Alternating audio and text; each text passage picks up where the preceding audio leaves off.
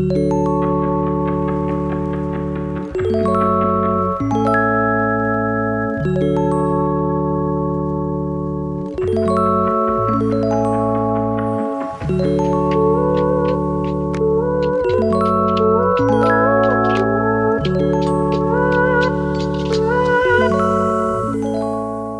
guys, how's it going today? So I'm hoping you can hear me over the rain because it's absolutely pouring on the roof today.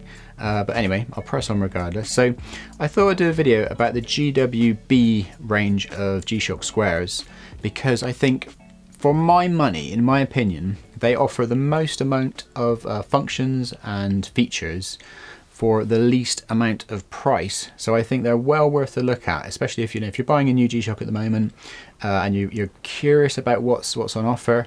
They seem to be the sweet spot for me for the most amount of bang for your buck. So let me try and explain why. So this is the GW-B5600BC 1BER. And that's the black variant. There's quite a lot of different GW-B something G-Shocks. And they range in price from around about $100 up to about $200. So in that kind of price range. Now, there's a lot on offer from G-Shock at the moment. You can start right the way down at sort of $40 for a basic G-Shock square, which will do the job. It'll tell the time. And then right at the very top end, you've got the full metal range, which is the GW-B range. And they go all the way up to about $1,000, the very top sort of patinaed metal one, and then even just a standard metal one is around about sort of $500, around $500, $600. They vary depending on the finish of the particular model you want, but either way the top one goes up to $1,000, which is a lot of money to pay for a digital beta watch. Basically, don't get me wrong, they look lovely, and they've packed a lot of functions into those watches, but that's a lot of money. Whereas if you bought one of these, now I picked up this one for £120, which is around about the sort of $140, $150 mark, and this one has exactly the same features, functionality as the very top $1,000 G-Shock. Just to be specific about that, so this is the 3461 module inside this GW-B, and the metals have the 3459 module. So there's very subtle differences, but it's mainly just a very slightly different display and a couple of tiny little differences to the module. But they share the same manual, so essentially they have exactly the same feature list. So I think these ones here offer great value for money for for this kind of price range. They're kind of like I say, the sweet spot in my opinion. And there's some other advantages to going for one of these over a metal. There's a couple of disadvantages as well, which I'll come on to. But first of all, the metal range looks really nice. Don't get me wrong, they do look very attractive. But if you go for these standard sort of composite plastic G-Shocks instead of a metal, first of all, you're getting a lighter watch. So it's going to be more comfortable, and this sort of resin plastic stuff basically is going to mark much less than a metal will. So the metal is going to show up thumbprints more, it's going to show up scratches more, whereas these things, they're pretty tough little beasts. They don't really show up marks too much. I've been wearing this for a few weeks now, and it looks pretty much just like it did when it came out of the box, apart from a couple of tiny little scratches that are quite hard to spot. But anyway, so let's have a quick look at this one here. So this one comes on a nifty little composite bracelet. So it's very comfortable and very easy to change, by the way. I've taken out about, I think I took out 3 links to fit my slightly smaller than average wrists. And it's got a micro adjustment just here. You've got a nice little kind of metal bracelet with the logo, little rubber bit of material there on the logo, just so it's kind of a little bit more scratch resistant when it's on the desk, things like that. 2-button operation, but either way it's quite a handsome little beast, and it's very easy to slip on and off and very comfortable. And because it's not a very heavy watch, you don't really notice it. Yeah, it's a comfortable little beast. Yeah, I'm very happy with the bracelet and the overall design of this little option. Like I say, it's a nice light little watch, so you don't really notice wearing it too much. Now, don't get me wrong, I'm completely happy with a standard you know, plastic G-Shock strap. I think they're very comfortable as well. So if you prefer that, go for that. You'll probably save a few quid because these bracelet models are slightly more expensive. But I think they add a little something. They add a little something. They got a nice bit of finish going on where they've got this kind of satin mixed with a sort of matte. It's not metal, you know, these are plastic pieces, but it feels very solid, and yeah, I think it looks the job. I think it looks pretty good. So anyway, so yeah, so I think this is the best value G-Shock you can get at the moment in terms of functions to price. So let's talk about those functions then. I'll bring the camera in a bit closer, we can have a good old look, and I'll give you a demonstration of all the different features that this one's got to offer. Let's bring the camera in. Okay, so now we're in a bit closer and give you a good old look at it, and we can talk about all the features. So first of all, as you can tell with this particular model, they've kept it quite sparse, quite minimal. It's certainly got that traditional, you know, 80s G-Shock look. They've not sort of gone too far away from that, but they've stripped out some of the extraneous detail, and they've only really put in just enough to kind of just enough to sort of make it pass as, you know, very, very similar to the original G-Shock. But yeah, I think they've done a good job. We've got this negative display, which I'm a big fan of, and I know it's not everybody's cup of tea, but some of the other GW-B range of watches, they have the standard LCD. There's no doubt that the standard LCD does have slightly better clarity, so the viewing angle is better. As you can tell with this one, you do start to lose the clarity of the numbers at certain angles, but in general, I think as negative displays go, I think this is a really nice nice option. The black is very black, and as long as you're in good light and you're looking roughly directly at it, you know, you can see, as you can see, a bit of a viewing angle area there. As long as you're looking roughly directly at it, it's very, very clear. It's very clear. So, you know, form over function, function over form, you have to decide on that one for yourself. The standard LCD is definitely a little bit clearer, but I really like the look of this one. I like what they've done with the sort of stealthy minimal look. You know, they've really sort of balanced it quite well. It has that original 80s G-Shock look, but it's also slightly more sophisticated, slightly more restrained, I guess you'd call it. And yeah, these new composite bracelet straps, I think they look pretty good. They've got that sort of subtle difference in the materials. They've got the sort of satin in the matte, and the matte matches perfectly with the watch itself. And then you've got these little satin bits and then the metal clasp. I think the only bit, I mean, I've been wearing mine for a few weeks now, and the only bit that is going to wear is going to be this clasp. As you can see, I've got a tiny bit of paint missing off the very corner there. That was actually from sandpaper, so you know, it's not surprising that did that. That was from the grip tape of my skateboard. So yeah, so you can scratch these up, but it's obviously a lot harder than it would be if the whole thing was metal. And in terms of comfort and convenience, I think they do a really good job, these little bracelets. Very easy to adjust. You can get it bang on right for your wrist. You can remove or add as many links as you want, and you've got micro adjustments, 4 micro adjustments just there. And yeah, really, really easy to adjust, much easier than most straps. As long as you've got a pin or the correct tool, then it's very, very easy to do that. So let's quickly go over the headlines for the features, because that's kind of what I want to tell you about. I'll give you a full demonstration of everything afterwards, but let's just go through the list. So a couple of things you can see on the screen straight away. We've got Bluetooth.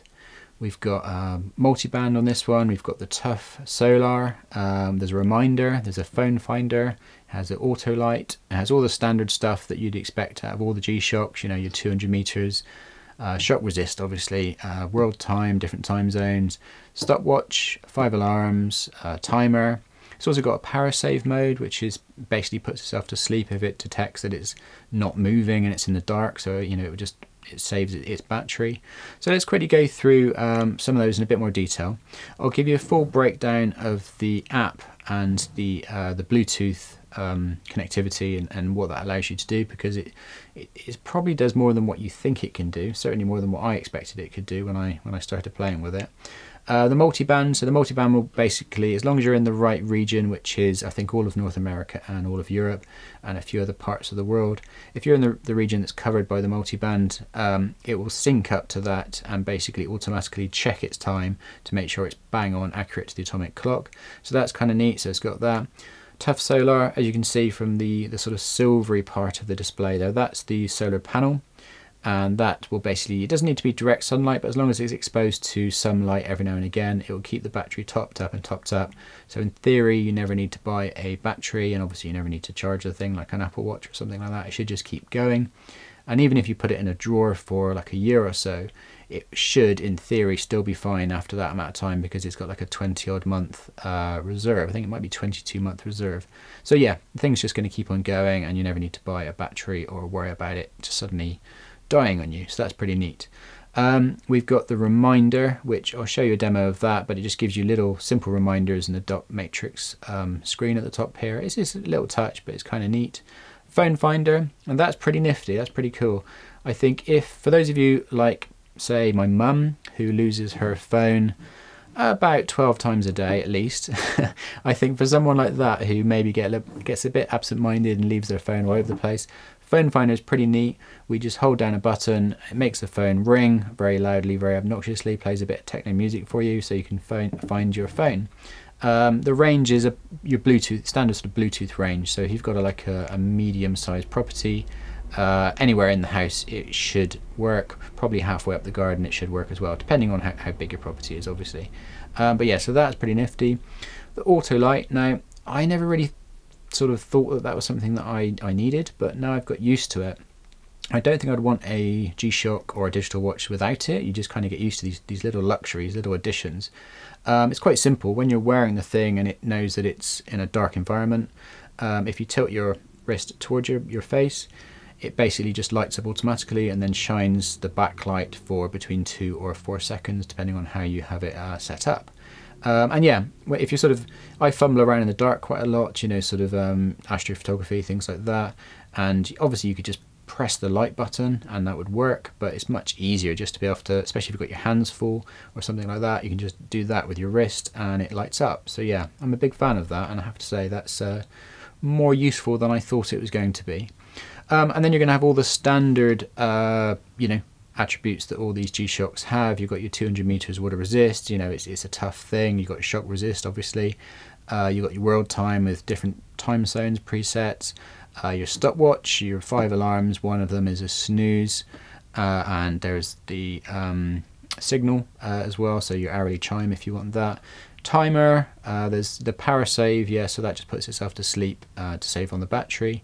So that covers the sort of headline. So I think I kind of need to demonstrate some of that stuff for you, just so you see how useful it is. So let me just get my phone set up, and then we'll go through all of the features so you can see exactly what it can do, because it's actually, yeah, a little bit more than I expected. Let's get that set up.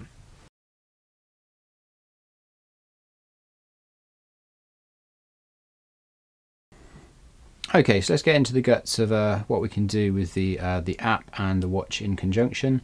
So first of all, you do have to obviously download the G-Shock app. It's free to download and it seems to be pretty well designed, so no complaints there. Then you have to sync your phone and your watch together. It's literally just, you know, a couple of button presses, very, very simple, very, very quick.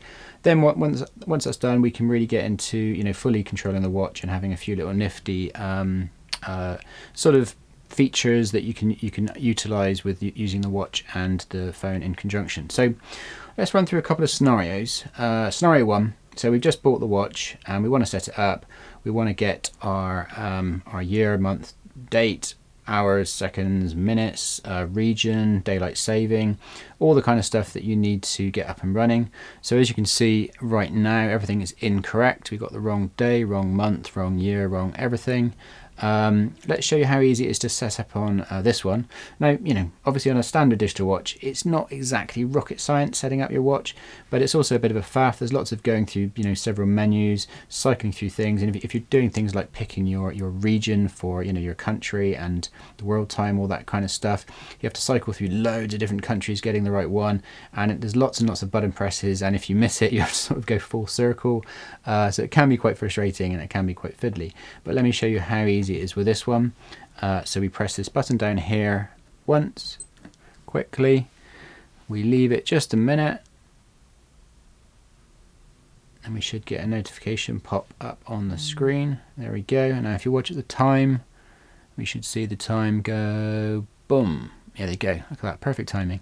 So there you go. So that's everything completely set up on the watch now. You've got you're going to be accurate to within half a second of the atomic clock. So it's done, job done. That is how easy it is to set up on these Bluetooth G-Shocks. Really, really, really easy. You know, I know it's you know, in this day and age, you almost expect it, but at the same time, it's nice to see G-Shock, you know, sort of advancing and, you know, catching up with the smartwatches and all that kind of thing for these kind of things.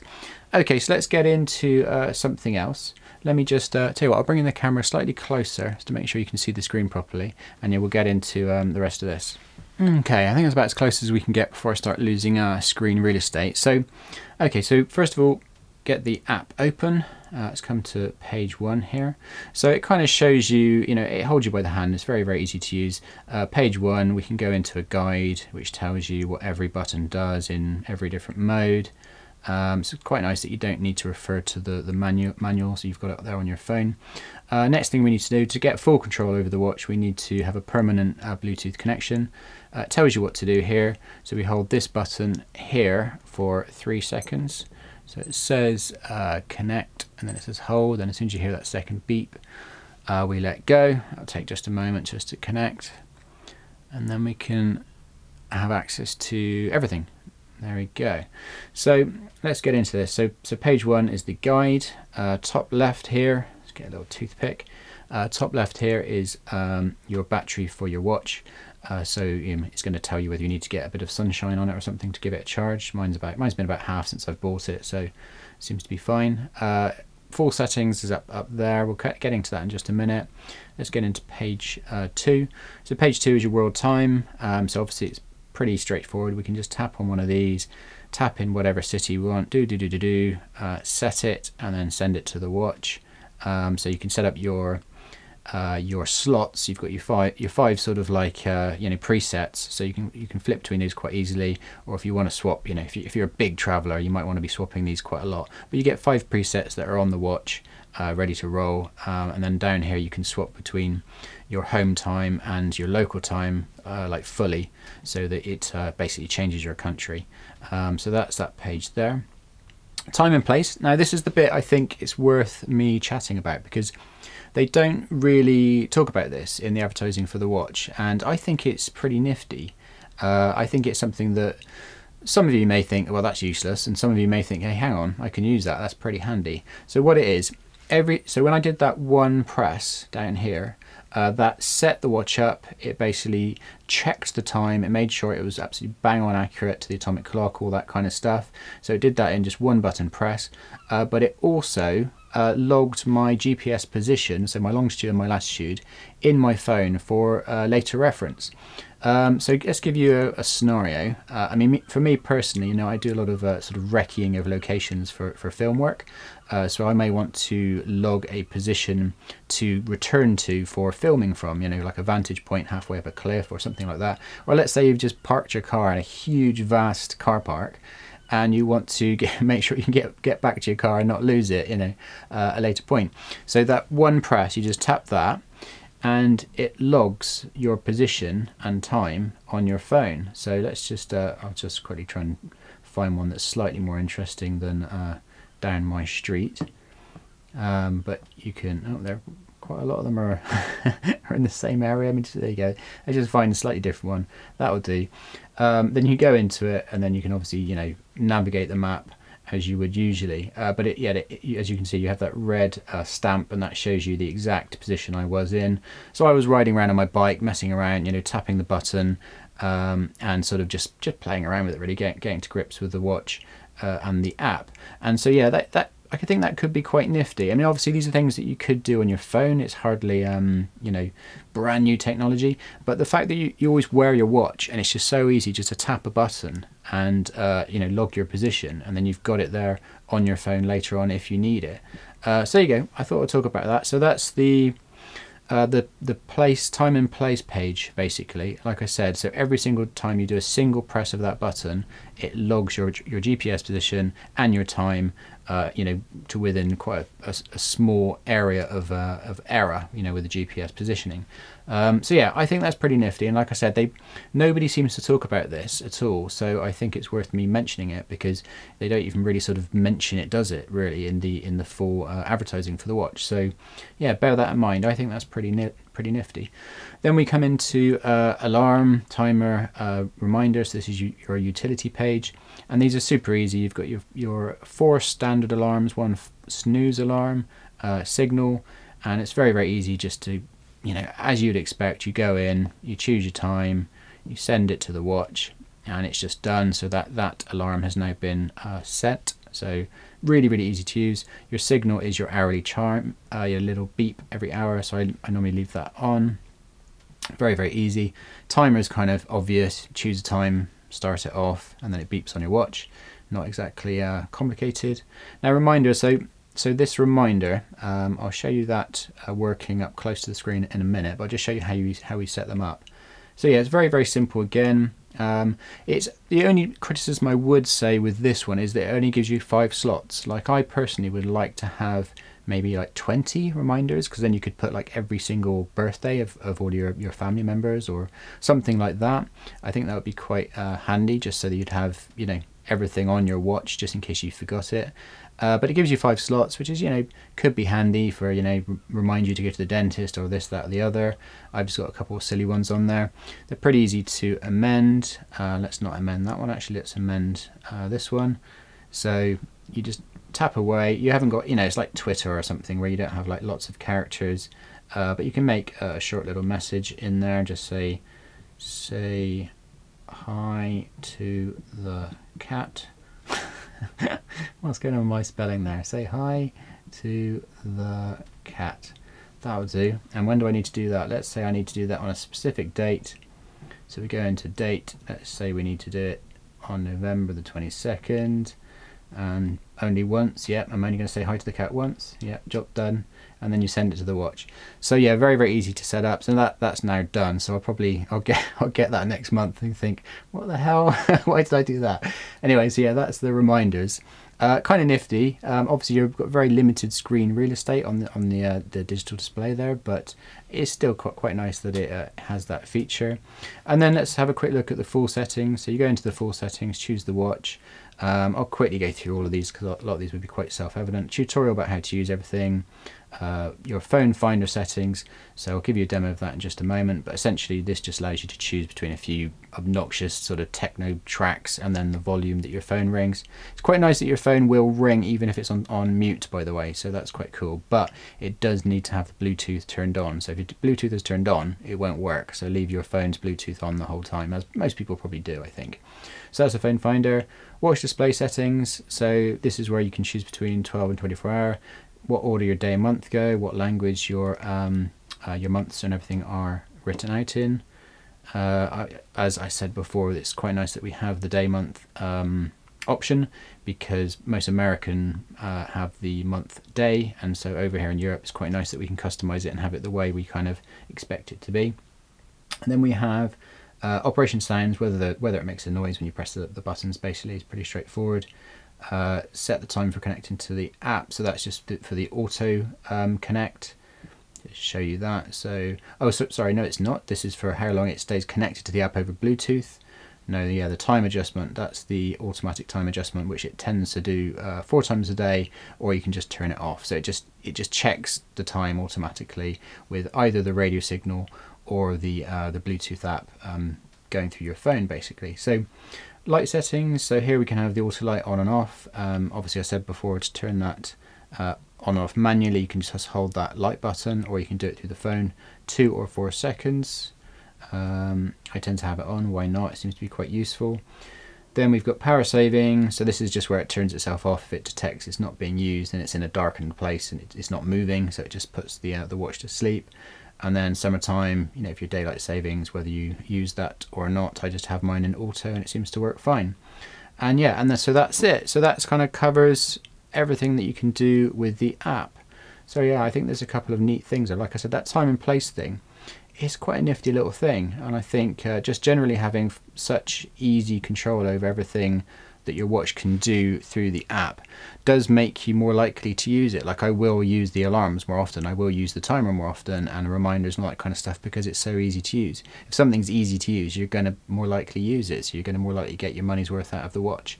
You can do everything apart from the reminder. You can do everything just through the watch buttons anyway. I'll show you, I'll go through the different ways of just operating the watch in just a second.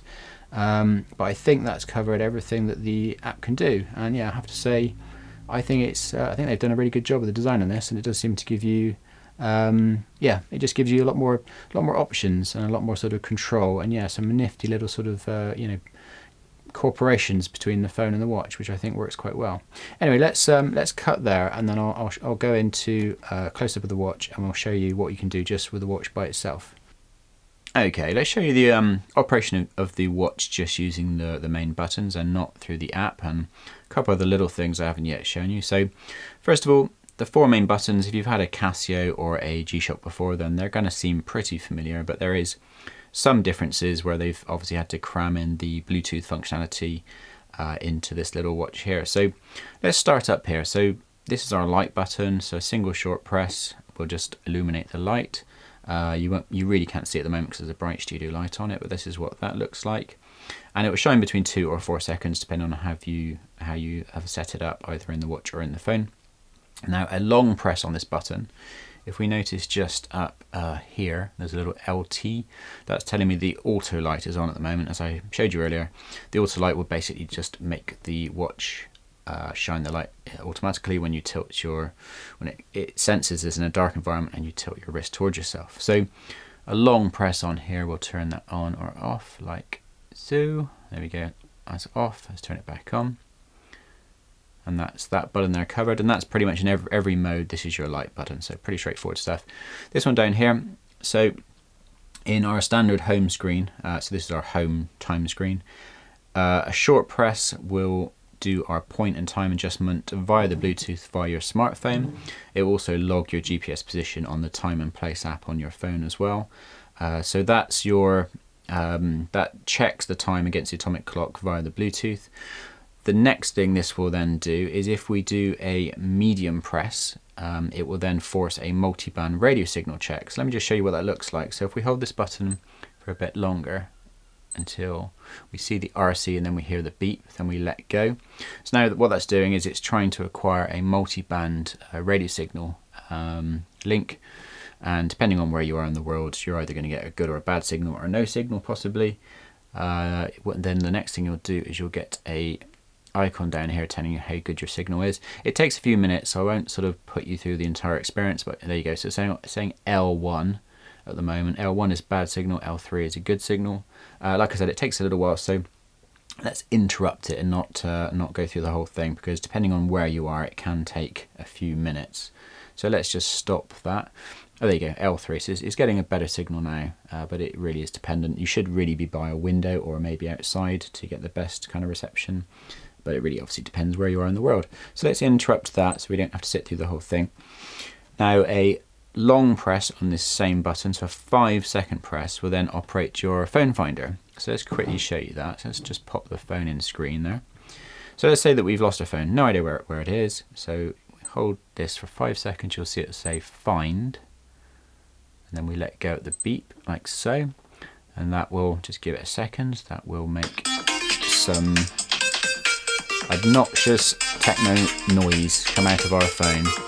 Let's stop that. So you can either stop that noise through the watch by pressing, I think it's any button, but I tend to use that one, or you can stop it through the actual phone itself. Just go into the app and shut it down. So yeah, that's your phone finder. So a 5-second press on the receiving button, or bottom right button down here. Okay, so let's move on. Top left, so this is your adjust button. This kind of has two main sort of functions. So depending on what mode you're in, it will basically adjust. It will let you go in and adjust whatever it is you're in. So if you're in your time mode, it will go into the main adjustment settings. So you have to set up your time manually and and your day and year and all that kind of stuff. I'll show you that in just a second. A short press is then, it will then display any reminders that are currently running. So it tells you that there is a reminder to view in 3 different ways. Firstly, when you use your light or your auto light, it will then pulse the red LED behind the screen, letting you know that there's something to look at. Also, if a new reminder is just started, so the morning of a new reminder day or something like that, you'll get REM across the dot matrix screen here rather than the date and the month. And the third way it tells you is there's a flashing dot just there. That's not normally flashing, it only flashes when there's a reminder. So yeah, so we do a short press of this button here and it reveals our reminder G-SHOCK's rule. There you go. So that's a short press of that button there. Pretty straightforward stuff. And then yeah, like I said, a long press will then go into the full breakdown of our settings. So we wait until the beep, then we let go. And then what we can do, if we press this bottom left one here, we can cycle through everything. Let's just get back to our start. So we have quite a few different options in there, as you can tell. So it starts on home time. So this is setting up your actual home destination. You want to make sure that's right. I'm in the UK, so I have London, so that's correct. And then we have DST, so daylight savings, where you have that on or off or on auto. Then we have seconds, hours, minutes, year, date, month, and then we have our 12-hour or 24-hour, and our date, month, or month, date. So I'm cycling through these with this one, and you can adjust it with this bottom right one, like so, on all of these. Carrying on, and then we have the language for the dot matrix display. Key, so that's whether you have your a noise when you press buttons or not. It's the beep. As you might notice there, a little icon just appeared to let me know I'm in a mute mode. Let's turn that back off. And then our light between 2 or 4 seconds, how long it shines the light, the backlight. And then receiving, so this is whether it does the auto check for your receiving signal. And then power saving, on or off. I tend to have that on. It just puts the watch to sleep basically, if it knows it's not being used. And then we're back to the start, and then we can come out like so.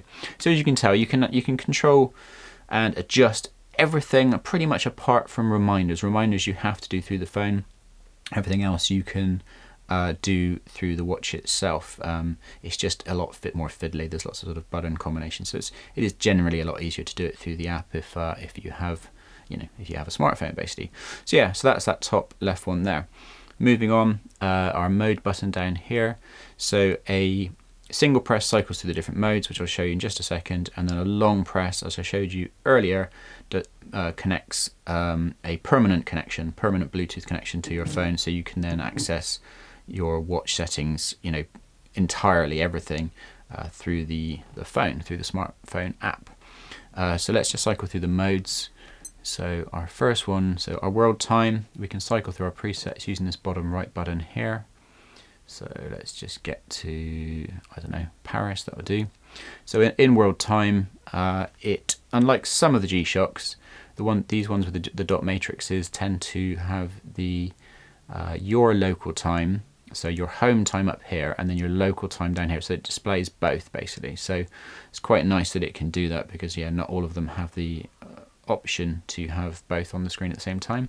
So yeah, so this is Paris, and then this is London basically, because that's my home time. So yeah, so we cycle through the options here, and we can hold, as in all these modes, we can hold this top button down to adjust all the nitty gritty bits and bobs. But let's just show you the kind of overall functionality. Alarms, again, we can cycle through our presets here. So if we want to turn that one on, we press that one there. So that's now will come on at 2:45 in the afternoon. You might have noticed on the icon here, the ears, or what I call them, the ears, suddenly appeared around this icon. So the outside bit are the standard alarm. The inner bit, that tiny little dot in the middle there, that is the signal alarm, which is the hourly chime basically. So let me just show you that. So if I cycle through to our signal, so that's the snooze. Let's turn that on just to show you. So if we turn the snooze on, we also get another icon. So yeah, just there, SNZ. Let's turn that back off. Just thought I'd show you that one. And if we move on to the next one, our signal. So if we turn signal off, which is our hourly chime, you'll notice that icon has just changed so that it has no central sort of dot bit there. So yeah, so the outside ear is the kind of standard alarm. The central bit is the hourly chime, and then yeah, you have a SNZ down here for your snooze. So yeah, I thought I'd just show you what each one of these different little icons are and what they mean. Let's turn that first. Oh, it's on the second one. Let's turn that one past it, back to the start. There we go. Turn that one off, then turn that one off as well. So that's no alarms running at all. Okay, next mode. Then we have stopwatch, pretty straightforward. Down here is your start and stop. While it's running, if we press this one up here, we have split time. And then if we press stop and then we press this one, we get a reset. So it's just those two buttons there basically control all of that. Next mode, then we have timer. So start and stop, bottom right down here. And then once it's stopped, we can reset it up here, or we can hold this one down and adjust it. Just like in each one of these, you hold this one down and you can adjust whatever mode you're in. It's pretty straightforward stuff. And then we're back to our home screen. So there you go. I think I've pretty much demonstrated everything this little powerhouse can do now. So let's just summarize. So yeah, I think in terms of value, features versus cost, these ones really are I think the best in my opinion. Some of you may disagree. Clearly if you don't need all this Bluetooth connectivity and interactivity with your smartphone, you really don't need one of these. Just get one of the cheaper ones, or maybe the standard multiband ones rather than the Bluetooth ones. But for my money, I think they definitely offer more value.